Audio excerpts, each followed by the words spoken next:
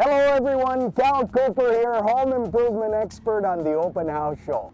Now you may be wondering why I put on one of these sleek designer suits today, and the reason that I put on this wetsuit is because I've come out here to South Padre Island to learn how to kiteboard. I've always watched them on TV and I've never been able to do it myself, and today is the day Cal gets a little crazy. Joining me now is the owner of Pro Kite Kiteboarding at South Padre Island, Brett Newcomb. Brett, good to see you this fine day. How you doing, Cal? It's good to have you here. Oh, it's a pretty day outside, lots of sunshine. How about those winds coming in?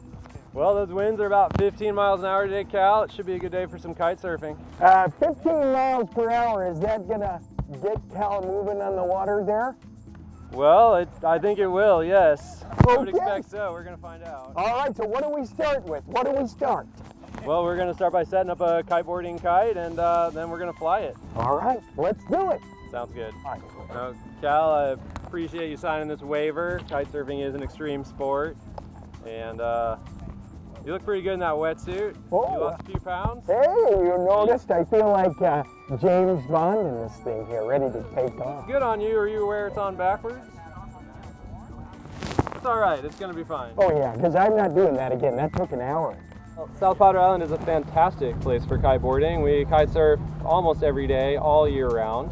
Fall, winter, spring, summer are all excellent kiteboarding conditions. It's a fantastic island to visit for a kiteboarding trip. It's a fantastic place to live if you enjoy kiteboarding as well. We have the ocean where we can kiteboard in the Gulf of Mexico, in the surf and the waves, and we have a giant flatwater bay as well that we can practice kiteboarding in. Well, South Texas is a windy area in general, and here on South Padre we have kiteable winds nearly every day all year round. Our wind conditions range from light winds in the 10 to 15 mile an hour range all the way up to very heavy winds, 25 to 35 miles an hour plus. So Cal had mentioned that he was concerned that our kiteboarding kites weren't going to be strong enough to pull him around, that maybe he was too heavy, and I can assure you that they can. All right, Cal, here's a helmet for you. Okay, sure. Yeah, I got to be delicate with that one. Yeah, I know. I work on it for quite a while every day, but I'm sure it shows. Yeah, you're not a half bad looking guy. I know you know how I feel. All right, let's go set up that kiteboarding kite. This is my harness. Coming up, with proper training, anyone can learn to kiteboard fairly quickly. Cal should have no problems then, right? Although there can be many things that a kiteboarder may have, essentially all you need is a kite of the correct size, a harness for which you attach the kite to yourself with, and a board to ride, a life jacket for flotation, a helmet for protection are also important pieces of equipment.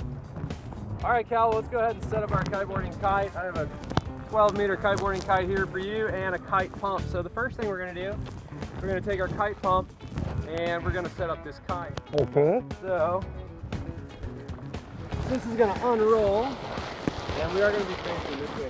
This onto. Oh yeah, you got your classic male-female coupling here with the twister. There we are, exactly. Right there. Okay. All right, Cal. So now we have our back to the wind, so the kite doesn't blow away. Our kite pump has a rope attached to it. Oh, very clever. We can hook up to the kite here. Sure, once you fill that thing up, it wants to go. How's it going? What percent are we here? You're doing pretty good there, Cal. So a kiteboarding kite's going to be inflated to about 8 psi. 8 psi, which means it's going to be very rigid. You're almost there. Okay. About 2. Yeah, I'm about, yeah, Brett. Did you say I needed a medium-sized kite? We're going to start with a medium-sized kite. You know I've been losing weight. Sure. Alrighty. We can go ahead and put that all the way down. Okay. Everybody can kiteboard. Yeah, it's something that anybody can do, whether you have experience with kite flying or riding or not. Okay, so to get the lines organized, we're going to stand with our legs separating, the two outside steering lines coming off the control bar, and we're going to walk to the kite to pull the lines free here. Do you want to try that out there? I'm going to let you go ahead and do that one, Brett, just out of everybody's safety. Okay, cool. Okay, Cal, so you're going to attach yourself to the kiteboarding control bar. This is the harness loop. You're gonna take this pin and feed it through from underneath. And in this way, you've attached yourself to the kiteboarding control bar at the harness hook. And now you hold on with your hands.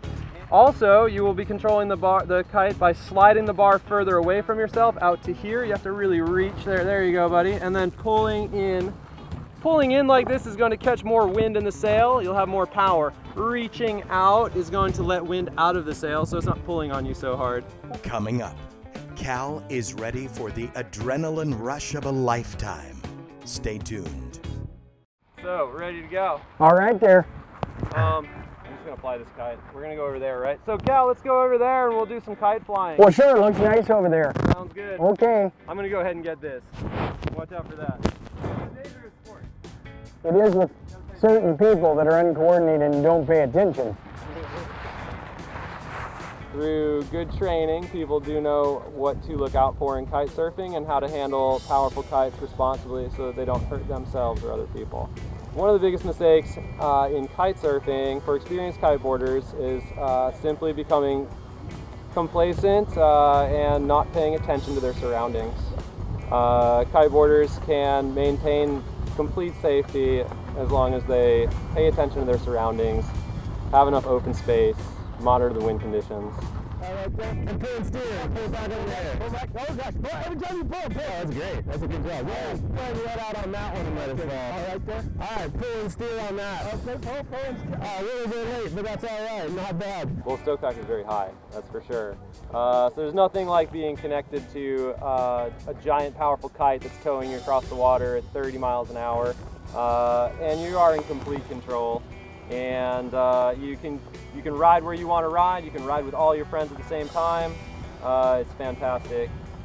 So there is nothing that compares to the rush of kiteboarding. All right, here we go. Go ahead, and grab on that control bar. And we'll get it flying again, and go ahead and pull it in. Go.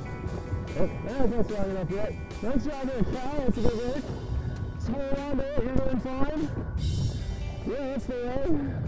Oh, this is great. Well, it was good for a minute. Well, Cal, I'm glad you had a great time. Oh, I had a wonderful time here. I never did quite, get up above the water, but yeah, well, Cal, you must have dragged a mile out there. It was great. I loved it. Oh, Cal, you're still tough.